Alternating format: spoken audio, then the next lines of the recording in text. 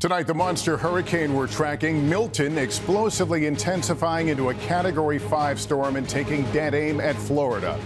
Milton rapidly strengthening over the past 24 hours, now packing winds of 180 miles per hour. The strongest hurricane in the Gulf of Mexico in nearly 20 years. In Florida, a state of emergency, storm surge warnings up to 15 feet. The race to get out, mandatory evacuations. Al Roker has the new track for us tonight. It comes as Florida and the Southeast are still reeling from Hurricane Helene's blast just 11 days ago. Thousands still without water. We're with the National Guard on an urgent mission to deliver relief. And in Tennessee, growing questions at a plastic factory where nearly a dozen workers were swept away. Also tonight, the solemn ceremonies as Israel marks a year since the deadly Hamas terror attack. Here in the U.S., the memorials for the victims and the hostages, and protests returning to campus as the deadly war expands to new fronts. The race for the White House with just 29 days to go, Kamala Harris launching a media blitz, and Donald Trump under scrutiny after suggesting bad genes are to blame for migrants who commit murder. This is NBC Nightly News with Lester Holt. Good evening and welcome, everyone. In Florida tonight, the calls to evacuate are being met with a renewed sense of urgency as Floridians with fresh memories of Hurricane Helene prepare for the second major hurricane to strike the state in just 2 weeks. Hurricane Milton has rapidly intensified today, now a Category 5, spinning sustained winds at an eye-watering 180 miles per hour, one of the strongest Atlantic hurricanes on record. The storm powering its way across the Gulf of Mexico toward the Florida peninsula tonight, where forecasters anticipate it will be an extremely serious threat to Florida as it aims toward the state's widely populated midsection, likely late Wednesday into Thursday. The storm potentially will dump up to 5 to 10 inches of rain, local amounts up to 15 inches, and expect to generate a storm surge potentially as high as 15 feet. Right now, 51 Florida counties are under states of emergency, with many coastal areas under mandatory evacuation orders. Al Roker is here now with the latest on Milton's path. Al, good evening. Good evening, Lester. Much of the state of Florida under hurricane watches, hurricane warnings tonight. As we watch this system start to push in, we can see right now 180-mile-per-hour winds moving east at 10, 80 miles west-northwest of Progreso, Mexico. As this system pushes to the east, we look for landfall sometime tomorrow night as a Category 3 storm. Don't worry about the categories. It's this system that is going to be a monster storm. We're talking about storm surges 5 to 10 feet from Cedar Key to Tampa, 10 to 15 feet from Tampa to Sarasota, 6 to 10 feet down through Fort Myers. 11 million people at risk for tornadoes, damaging winds as well. And we're looking for anywhere from 10 to 15 inches of rain, a moderate risk of flash flooding, river flooding. And Lester, this is just going to keep going right on into Thursday. It finally clears out, but we're going to be talking about this right into next week. All right, Al, thanks very much for that. There is an urgent race to get out of the storm zone in Florida and clear out the debris from Hurricane Helene that could make this new hurricane all the more dangerous. Tom Yamas is there, and Tom, this isn't definitely a race against the clock. It is, Lester, and you can see why just behind me. There's damage all the way down this block from Hurricane Helene, and residents know this next hurricane is even more powerful. Plus, they're dealing with this right now, piles of debris, which is going to make the storm surge even more dangerous, and it's going to add projectiles to the air because of those hurricane-force winds. Tonight in Florida, residents facing mountains of debris from one hurricane and now another monster storm barreling towards them, the second time in less than 2 weeks. And this one may be even more catastrophic. You always worry, but this one, there's something about this one that I'm feeling very uneasy about. With Hurricane Milton strengthening to a dangerous Category 5, at least 6 counties have issued mandatory evacuation orders. If you remain there, you could die. My men and women could die trying to rescue you. Highways are clogged with people fleeing inland. On NBC 6 South Florida, meteorologist John Morales reporting on Milton's intensification. It has dropped 50 millibars in 10 hours. I apologize. This is just horrific. That rapid intensification fueled by climate change, just like Helene before it. The remnants from Helene, broken furniture and downed trees, are still everywhere. This creates a safety hazard, and it also will increase the damage that Milton could do with flying debris. Florida's governor has called it a debris removal mission, asking counties to work nonstop to get rid of all this junk, even ordering waste and landfill sites to stay open through the night. NBC News' Marissa Parra found that effort continuing today in overdrive. I'm in Treasure Island, one of Florida's barrier islands. It is filled with debris like this. They've called in all reinforcements to remove it. Just look at this line of city trucks, garbage trucks behind me. All over the Gulf Coast, they're getting ready, including at Tampa General. This video went viral during Helene. Facilities Chief Dustin Pasteur checking the aqua fence as it kept Tampa Bay from entering hospital rooms. He hopes it's strong enough for Milton. 12 feet with a high tide gets us very close to our limit here, and so that's a little concerning if that's actually what we see. In nearby Madeira Beach, we were with Abby Lewis as an emergency notification went off, telling her to evacuate. Helene took her home, and Milton may take more. You don't even have time to cry. Well, you can't, no. No. So that'll be like after Milton or what's to follow. Tom Llamas, NBC News, Madeira Beach. And in western North Carolina, no end to the struggle after Hurricane Helene's floodwaters isolated so many communities. Many people forced to rely on each other for help. Antonia Hilton is there.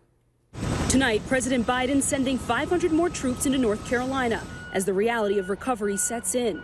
Thousands still without running water, some loved ones still missing. The National Guard showing NBC News their challenging operations as they navigate through North Carolina's Blue Ridge Mountains.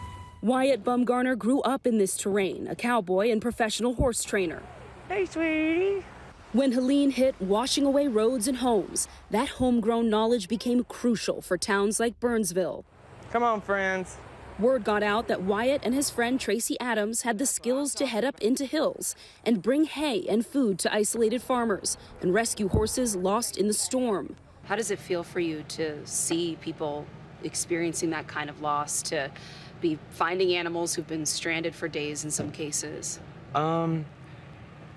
That's kind of hard because it is such a devastating time. Call on your community, and community is showing up. Residents here feel they're getting less federal support than the city of Asheville, and that when help does come, people aren't always equipped. We've been having constant landslides. There's quicksand everywhere. There's mud that looks solid, but if you step on it, you'll sink up to your hips. This Black Hawk blowing away community supplies on Sunday night when they failed to land. For many, federal aid feels slow. Have you seen anyone from FEMA? No. Fueling some misinformation about how FEMA works. My understanding is they're broke. I mean, the most they're giving out is like $750. Governor Roy Cooper and FEMA assuring residents today funds and help are here. FEMA has, I think, more than 104,000 people who have registered for assistance. More than $31 million has been distributed. But the list of needs is only growing as the weather gets colder. Mom Maria Sebastian telling us her daughters have been asking what happened. Was it a little scary? Yes. But they trust kind neighbors will get them through. And Antonio, thousands of residents are still without power tonight as well. When is it expected to be restored?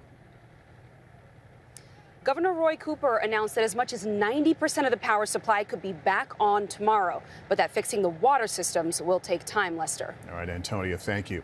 In Israel and beyond, a day of mourning on the anniversary of the October 7th Hamas terrorist attack that left 1,200 people dead and sparked a war that has killed tens of thousands in Gaza.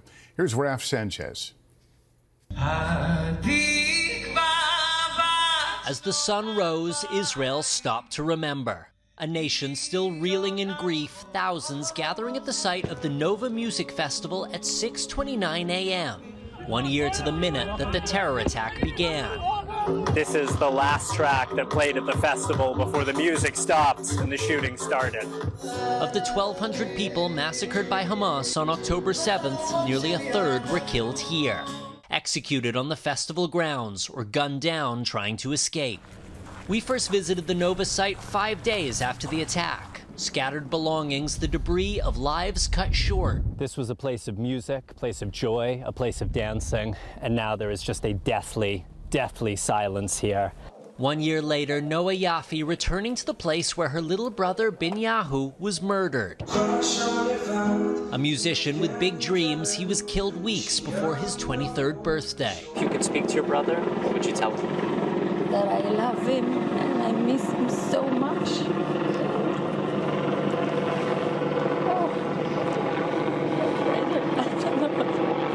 I just want to hug him and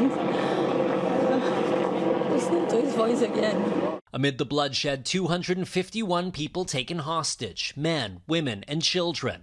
101 remain in captivity, including 7 Americans. The youngest hostages, Kafir Bibas, 9 months old on October 7th, and his 4-year-old brother Ariel, unaccounted for, their fate unknown. Israel fighting back against not just Hamas in Gaza, but also Hezbollah in Lebanon and their backers, Iran.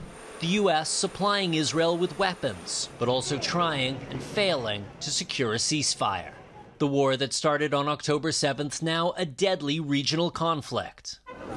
In Gaza today, no memorials. Palestinian families just hoping to survive.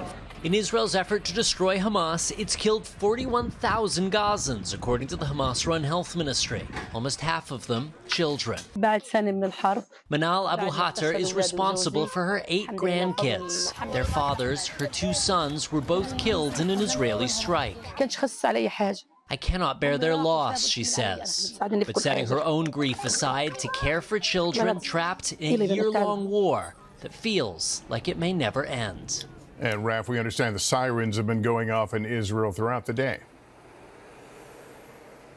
That's right, Lester. The Israeli military says it intercepted rockets and missiles fired from Gaza, Lebanon, and Yemen today. No one was killed here, but it underscores just how widespread this conflict has become. Lester. All right, Raf Sanchez, thank you. The anniversary met with remembrance and rage in the U.S., with pro-Israel and pro-Palestinian demonstrators marking the attack and the deadly war it sparked in Gaza. Stephanie Gosk has our report. Demonstrations growing tonight on the anniversary of the October 7th attacks, fueling familiar tensions across the country, especially at Columbia University. How do you feel with this demonstration going on here on campus today? I feel unsafe as a Jew. We are a group of people just supporting and mourning the loss of lives taken. That's all we want to do, is to mourn.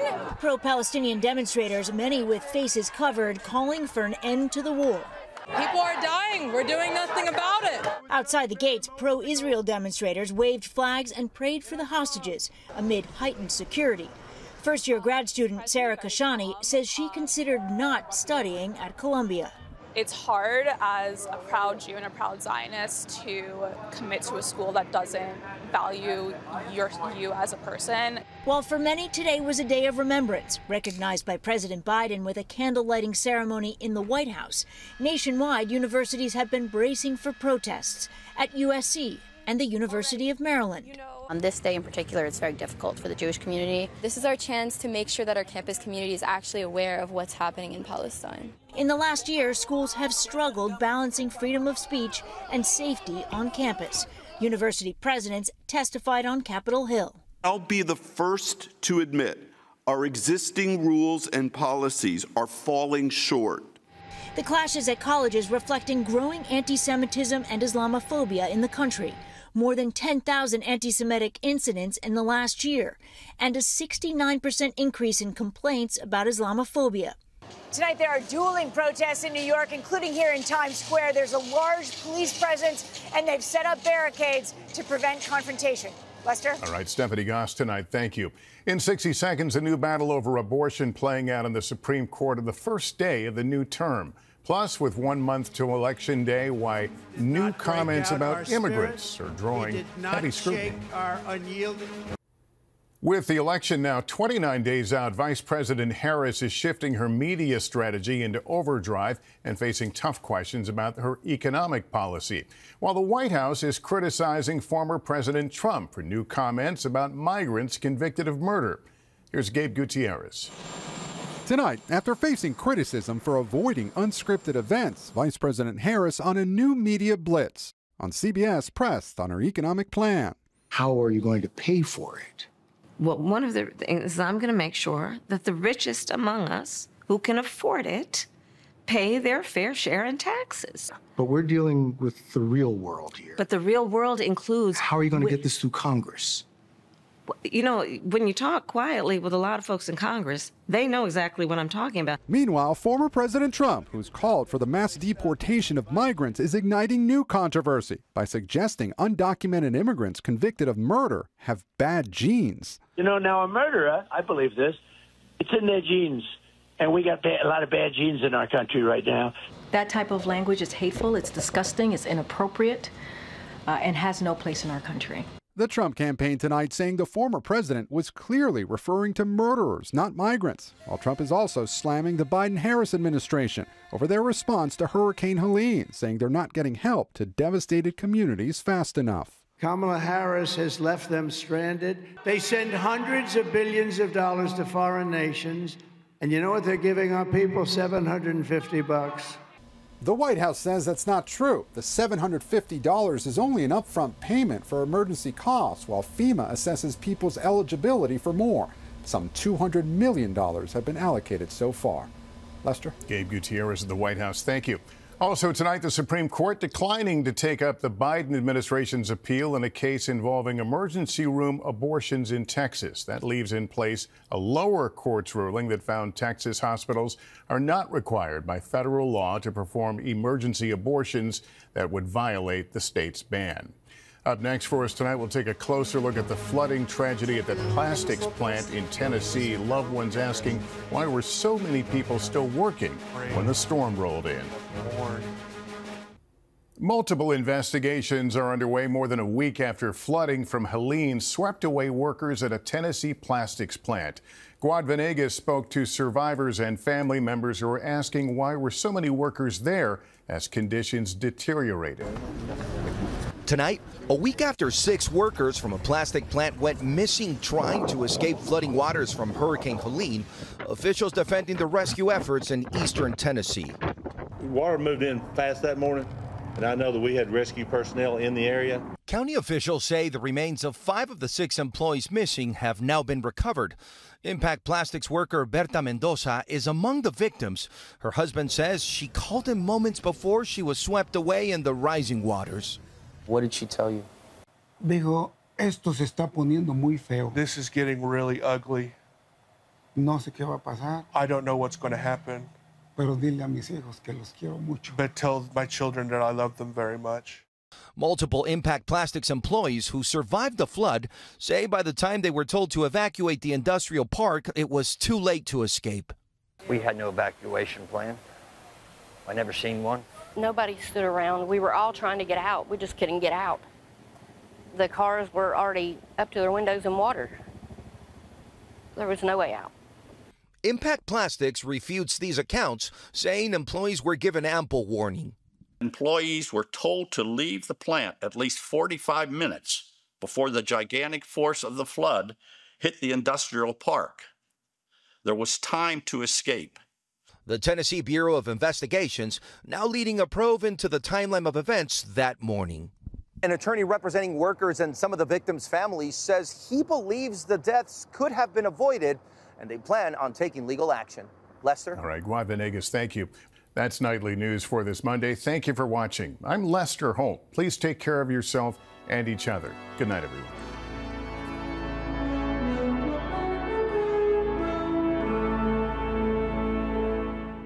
Thanks for watching. Stay updated about breaking news and top stories on the NBC News app or follow us on social media.